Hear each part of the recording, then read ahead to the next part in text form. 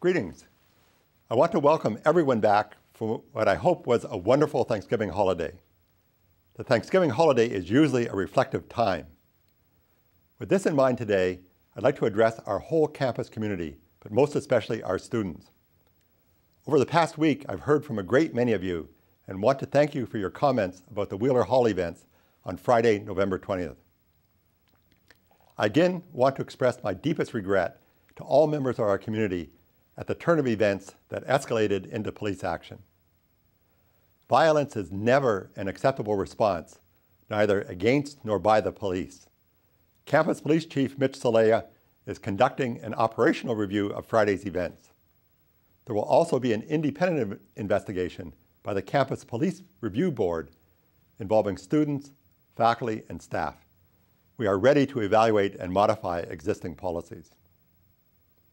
As a campus, we must find ways to ensure that this type of escalation and violence does not reoccur. We must work together with our campus community to identify constructive behaviors and methods of communication that will strengthen our long-standing tradition of civil discourse, free speech, and freedom to assemble and protest peacefully. While I greatly sympathize with and understand the frustration, anxiety, and anger that our students and others feel at the recent fee increases and budget reductions affecting the campus, we must find ways to express our concerns through constructive behavior. Occupations of buildings, most especially academic buildings, that prevents the education of our students is not productive. Pulling of fire alarms endangers the safety of all members of our community and is illegal. As a university, we must be tolerant of differing perspectives, but we cannot tolerate protests or actions that fail to respect the rights and safety of others. This budget crisis has generated a great deal of energy and emotion. We need to flow this energy in a constructive direction. As I said already, I completely understand and sympathize with our students upset with fee increases. Many families are undergoing significant hardships in these difficult economic times, and many of you are worried about coping with the fee increases. Our financial aid office will deal as urgently and effectively as possible with all those in immediate need of financial aid. However, I do want to remind our students that those from families who are eligible for financial aid with incomes under $70,000 will not pay any fees at all, as their fees will be covered by the University Blue and Gold Opportunity Program. It is clear, however, that these fee increases pose a real challenge for middle-class families who are not covered by the Blue and Gold Opportunity Program. We must work on finding solutions to increase aid for students from middle-class families. This is a top priority. We have an ambitious program to raise a $300 million endowment for undergraduate scholarships that should help us provide further support. We've already raised over $100 million towards this goal, and we have a similar goal for graduate student support. I want to remind our faculty, students, and staff of the Chancellor's Matching Program for Endowed Student Support, which has been in place for a couple of years now. Many of you have already contributed personally, including almost the entire leadership team, and I thank you for this support. I appreciate that with furloughs, it may be difficult this year for faculty and staff to contribute. However, pledges can be made now and paid off during the course of the campaign for Berkeley through 2013. This is a very concrete way in which all of us can help offset the increased costs of education for our students. I'm most impressed by the fact that students have also donated through their graduating gift class gift. I should add that our most recent donation was $100,000 from our undergraduate student Greek community. I'm very proud of our students for stepping up in this way. Many of you have expressed concern about how our budget is determined and choices are made. We are committed to openness and transparency in our budget process. The Berkeley budget turns out to be incredibly complicated because funds are distributed very broadly. To help our campus community understand Berkeley's budget, Associate Vice Chancellor for Planning and Budget, Aaron Gore, is preparing a budget primer that will be available next week on our Budget Central website. The site is easily accessed from the homepage.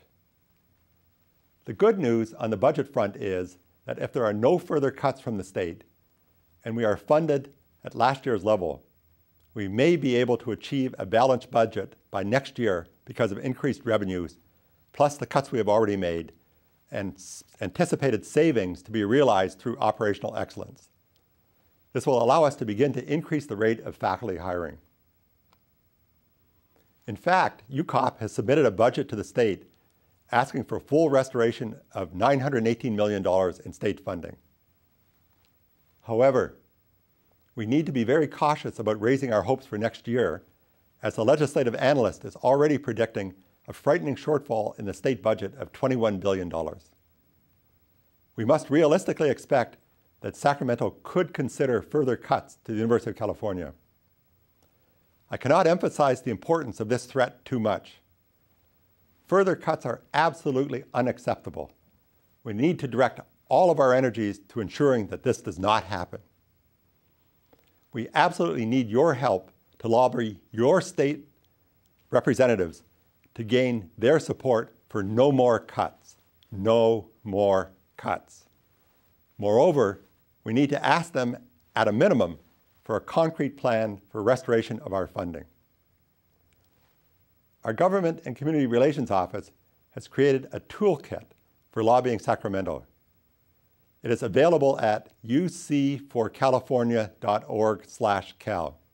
Let me repeat that. ucforcalifornia.org/cal. There you will find contact information for your local representative.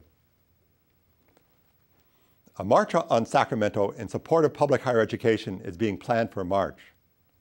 We are hoping to have hundreds of thousands of people take part. I hope that you will plan on being among them. However, it's my view that we cannot rely on Sacramento alone. We are also developing a strategy to seek support from the federal government to help preserve the public character of our great public universities. Vice Chancellor Frank Yeary and I have developed a proposal which we have discussed with the Obama administration. Our proposal is gaining support from a number of higher education organizations.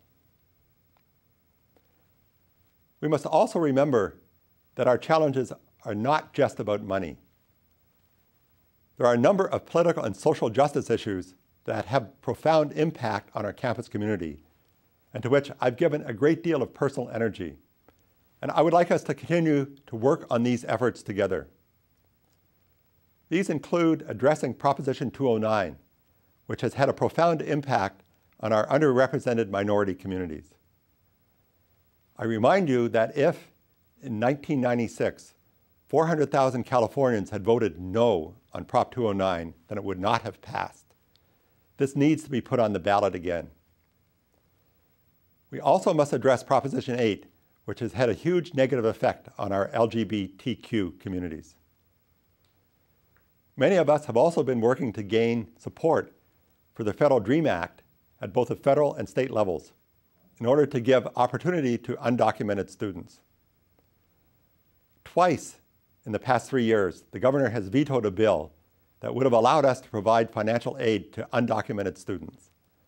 Student action on this front could reverse this.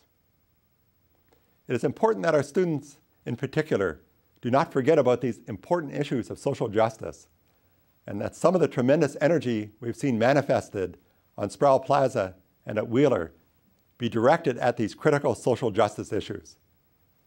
This is an important part of our public mission. I want to conclude today by asking all of you to join me in working together for our university. We all share a common goal: preserving and sustaining access and excellence. Over the next several months, our Public Affairs Office will be putting together a number of forums to engage and inform our students on matters such as admissions, financial aid, campus budgeting, advocacy, and the state budget. I am committed to working together constructively as a campus community to find solutions to the challenges facing our campus. I know that by coming together, we will succeed.